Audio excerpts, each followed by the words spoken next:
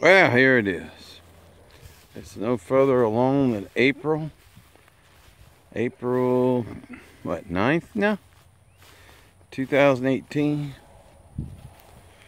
Not bad for no work. Had a whole bunch of compost dumped here last fall, I think. Knocked it over right before winter.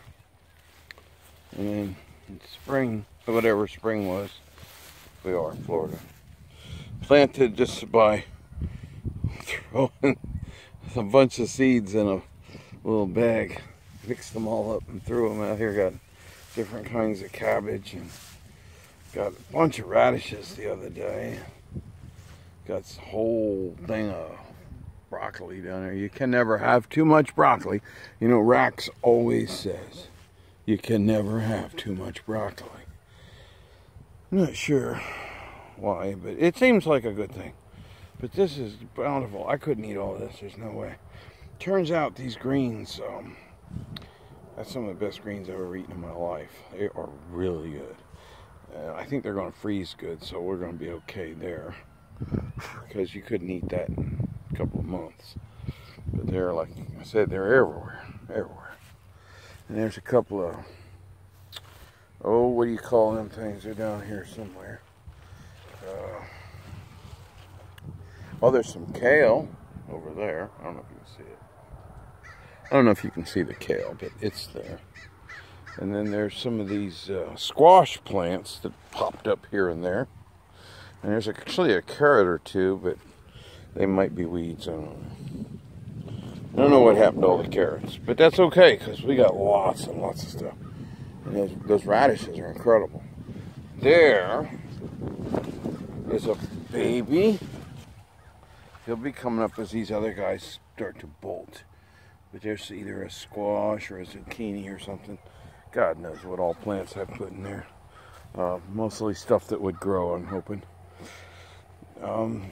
Yeah, this is that's a lot of stuff.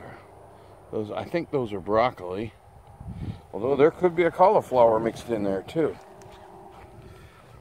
And there's a nice, lovely little kale. Isn't he lovely? Oh, he's so cute. Yeah. And there's his big brother over there. Yeah, so that's Rax's garden. Rax is gonna be eating good. Some healthy stuff. Hope you guys are having something healthy too. Our body is the temple of the Lord. We're to take care of that. That's, you can call it a mandate. You can call it anything you want. I call it good sense. Take care of it. Take care of it. It was given to you freely.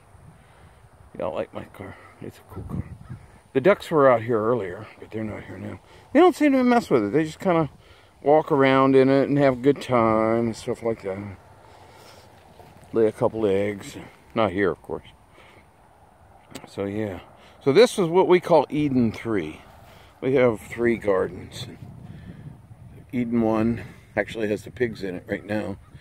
And then later on I'll move them and put some beans in there or something in the summer. And further up there where you see all them bags of leaves that people leave out for me to pick up. It's kind of nice of them. Right beyond that, there is Eden 2. And way up, I don't know if I can do this. Right up here, that's Eden. It says, that sign says, "Welcome to Ray and Peggy's Eden." Yeah, we think of it that way. And that's Peggy's favorite tree. It's just starting to bloom for the year. It's a very, very large mimosa. And if you can see, I don't know if you can see it, but right in the center of that tree, there is a cherry tree growing up right inside of it. I think it actually has a pet cherry tree. It's kind of neat. I'm letting them both go. God loves you. Signing out, over and out. Please subscribe.